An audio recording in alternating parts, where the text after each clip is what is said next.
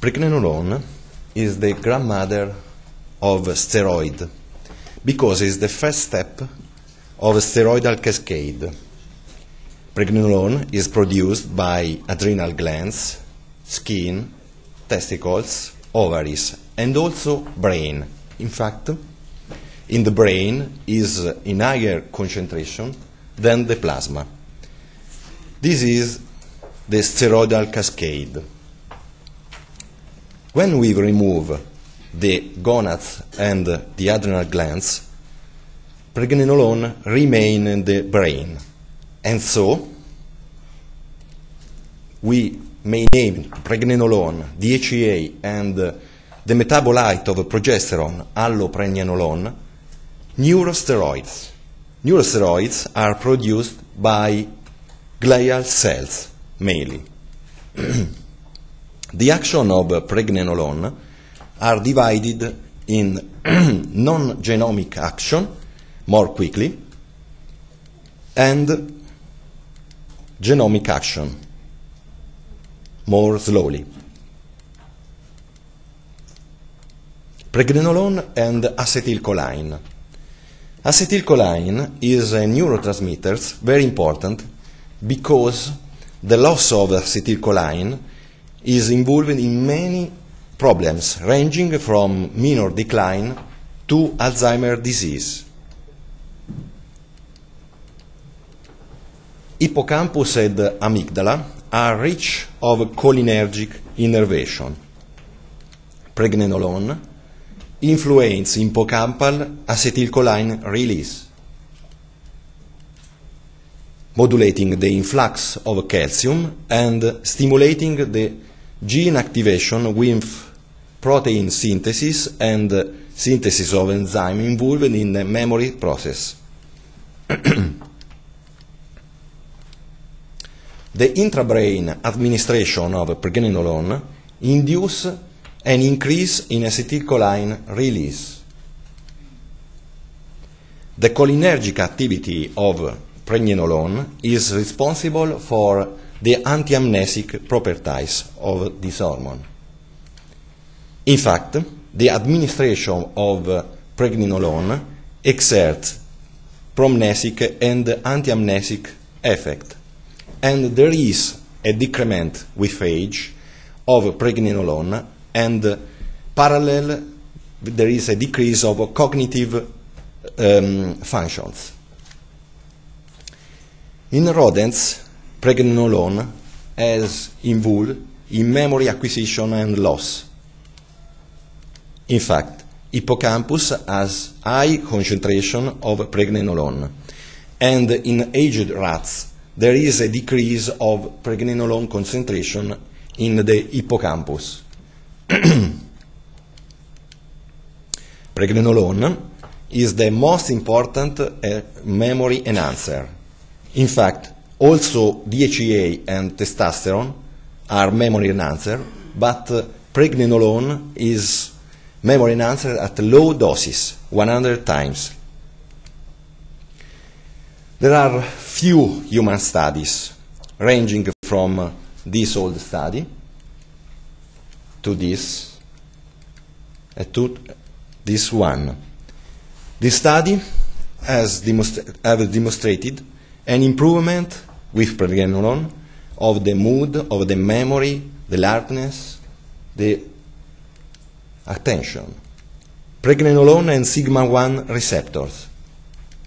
Many of the pregnenolone's effects are mediated by these receptors. The sigma-1 receptors are intracellular receptors modulating other neurotransmitters like dopamine, acetylcholine, and glutamate. Pregnenolone and long-term potentiation. Long-term potentiation is divided into two phases. The early phase, protein synthesis independent, more early, and the late long-term potentiation phase, protein synthesis dependent. The early and the late long-term potentiation are analogs of short-term and long-term memory. In this picture, glutamate binds to AMPA receptors, producing a low potential spike. This spike removes the block by magnesium, and so glutamate may bind also to NMDA receptors with calcium influx. In fact, the calcium is the starter of the synapses activation, and this is the early long-term potentiation. Pregnenolone is an NMDA agonist, and so increases the frequency and the open time of these receptors.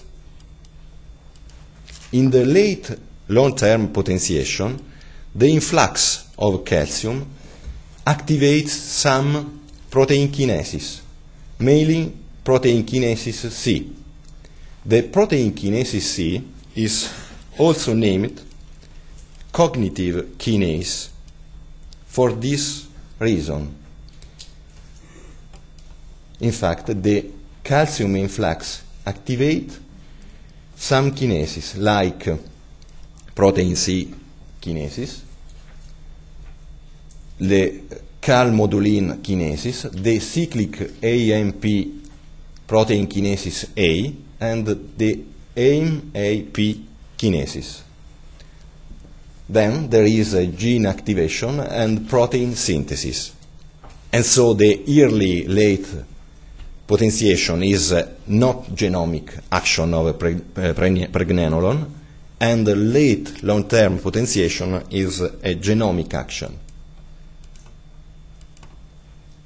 In fact, pregnenolone improves long-term potentiation late through its action on DNA. Pregnenolone and GABA. GABA is an inhibitory neurotransmitter. This neurotransmitter is very important because protect the brain from overstimulation, from burnout. But with aging, there is an increase of GABA, and so the brain can depress. And so GABA may do the brain sluggish. Pregnenolone is very interesting because it is a modulating neurotransmitter. At low doses, ranging at about 5 milligrams to 25 milligrams, is a GABA agonist, and so is relaxing and has an action, anxiolytic action. But with higher doses, ranging to 75 to 100 milligrams, is a GABA antagonist, and so reduce the increase of GABA neurotransmitters with aging, and counteracts the aging brain's decline. Neurosteroids and neuroprotection.